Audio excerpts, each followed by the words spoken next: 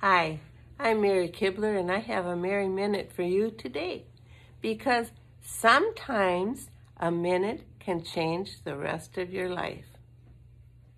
Did you say that with me? I have a feeling some people are saying that with me, because I say it every day, don't I?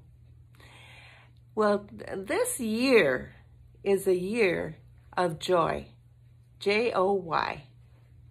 Joy. Keep choosing joy. I gave these towels away at the beginning of the year because I want everybody to keep choosing joy.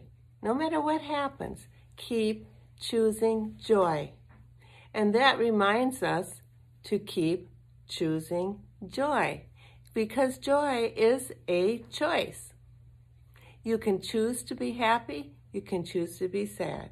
You can choose to be disobedient, you can choose to love people, you can choose to hate people. And you have a choice in your life. Everything is a choice.